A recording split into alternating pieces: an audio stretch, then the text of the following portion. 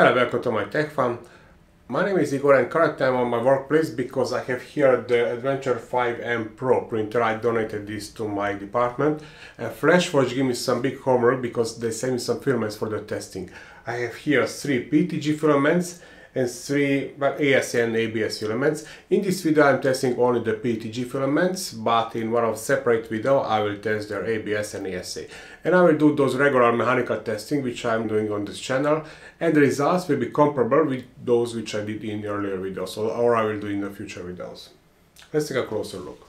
This is PETG in yellow color, PETG Pro in red, and this is the carbon fiber version in black color. And information on the box: we have the print temperature between 220 and 240 degrees Celsius in all 3 cases, and the same temperature in all 3 cases for the bed, which is 80 degrees Celsius. PLA and PLA Pro will be printed with 0.4mm brass nozzle, and the carbon fiber version will be printed with this one. This is the spare nozzle, 0.6mm hardened steel nozzle. And with this printer I will not be lazy to change it because here it is very simple. Just one click and it can be changed in half minutes. I'm starting with regular PETG filament. As you can see, it is in nice yellow color. There is a desiccant inside the spool. And I'm changing the filament, which is quite specific on this printer. I have to cut the old one and then the new filament will push the previous one through the nozzle. So we cannot just pull out the old filament. Filament is changed, and this is the preview in the slicer, and the settings 240 on the nozzle, 85 degrees Celsius will be on the bed, the max flow rate is 30 cubic milliliters per second, and the printing time will be approximately 1 hour. I'm selecting the G-code, enable the leveling before the printing, and I'm opening the top cover because I want some airflow, and this is the first layer, looks okay. This is quite fast printer, but because of that flow rate limitation and minimal layer printing time, it looks slow. And this is the bridging on the last 2 test objects for the layer adhesion test. And adhesion is quite good until it's hot, and when it cools down it is very easy to remove the objects. And the filament goes to the resealable bag. And I'm moving to PETG Pro. It is in nice red color. Changing the filament with the same procedure, pushing out the previous yellow one. Using the same G-code, enable the leveling. And this is now already the second layer when it speeds up. And here the bed already cooled down, so it is very easy to remove the test objects. And now replacing the nozzle, 0.6mm hardened steel nozzle for the carbon fiber PETG, which is in black color. And it is not so brittle like carbon fiber PLA or ABS filaments. Even when I'm replacing the nozzle, I have to cut the old filament, and the old nozzle will be pulled out together with that filament inside. Inserting the new nozzle and the hot end. Just one click, and the nozzle is changed. Inserting the new filament, extruding some material, and it's ready for printing. Filament is changed. And I cannot use the same G-code, but first I have to switch to the 0.6mm nozzle in the slicer. Now in this case the printing speed looks slow, but don't forget that we have the same flow rate, but with 0.6mm nozzle. Everything is printed, it sticks good until it's hot, and when it cools down, it's removable. And look at this beauty. Everything is printed, ready for mechanical testing. I'm starting with tensile or pulling test. This is the PETG. Average brake load 46.2 kilograms. PETG Pro. Stronger 65.9 kilograms. And the carbon fiber version somewhere between. Interesting brakes, different for each material, but same for one type. Only the carbon fiber version broke on the smallest cross-section area. And now let's see the layer adhesion test with the vertically printed objects. This is PETG. Acceptable. This is PETG Pro. Similar. Carbon fiber version. And surprisingly good. And this is how they look like. They didn't broke on the smallest cross-section area for some reason. And now the two-sided shear stress. Diameter is 5 mm. Side by side all three materials. And very similar strength in this case. They broke correctly, shared on two cross-section areas. And now the torque or twist test, where I want to record the load at 90° angle and the maximal torque. Here you can see the numbers for 90° rotation. And this is the maximal torque. And this is how they look like after this test. Twisted almost one rotation, all three. And now 3-point bending test.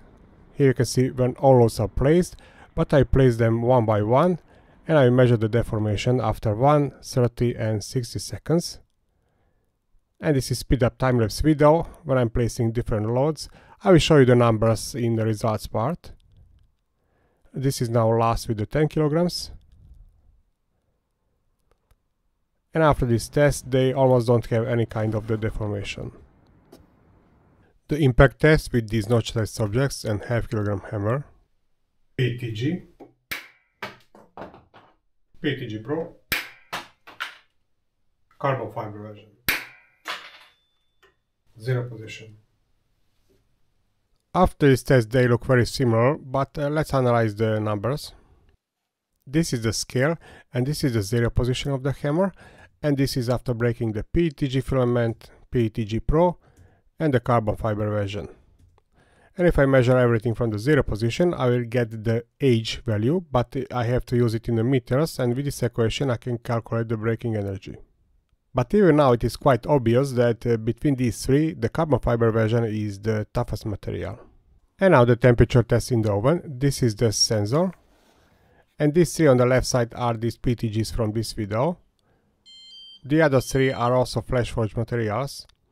Now the first deformation I noticed at approximately 64 degrees Celsius, and the most temperature resistant is the carbon fiber version.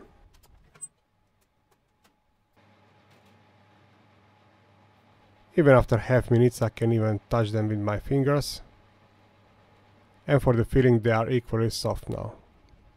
Just one more quick test. And now the creep test, the deformation under the constant load. And actually I will do this test parallel with the ABS parts.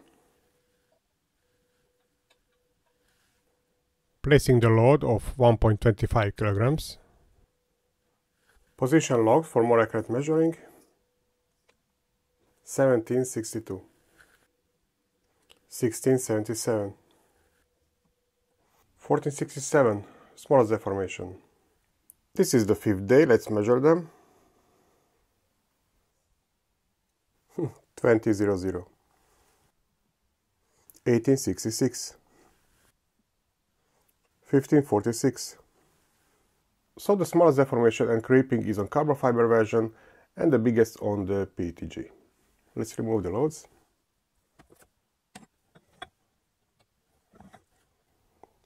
And side by side. And now let's analyze the results in this Excel table. Let's start with the creep test. So these are the directly measured values, distance between two reference surfaces. But what we need is the difference between 2 days, and this is what we can see on this graph. And from here we can see that the PETG Pro is slightly better compared to the regular PETG, but the carbon fiber version was far the best. On the tensile test, interesting, the PETG Pro was the strongest. Carbon fiber version was a little bit weaker. I'm not sure if the 0.6 mm nozzle or 0.3 mm layer height has the effect of this, because maybe 4 mm is not dividable by these numbers. On the layer adhesion test, surprisingly very strong is the carbon fiber version. The other two are acceptable. On a shear stress, I wouldn't say that there is some significant difference between these two. More or less they are quite equal. And this is 3-point bending test, and here you can see the deformations under these loads after 30 seconds. And what is more interesting is actually this graph, where we can see the deformation under these loads after 1, 30 and 60 seconds. Smaller values are better, so here the carbon fiber version was the best, then the PETG Pro, and the weakest in this test is the regular PETG. On a torque or twist test, interesting, here we can see some bigger difference between these materials. Actually, the PETG was the weakest here. PETG Pro and carbon fiber version very similar. On the ISAT impact test, well, the toughest material is the carbon fiber version, the most brittle the regular PETG, but actually all three are quite brittle material compared to the regular any PLA, for example, and I'm preparing some video to explain this. On the temperature test, PETG and PETG Pro are very similar, and as typical, carbon fiber version always helps in this kind of test, and it started with deformation at approximately 75 degrees Celsius. And now some quick conclusions for the end. Well, between the PETG and PETG Pro, the Pro version was stronger in most cases. The difference is not always significant, but yes, it is better material. Now, I really like this carbon fiber version. In most cases it was stronger, and usually I worry about the layer adhesion with these fiber reinforced materials, but here that was not a problem. It was much stronger compared to these two.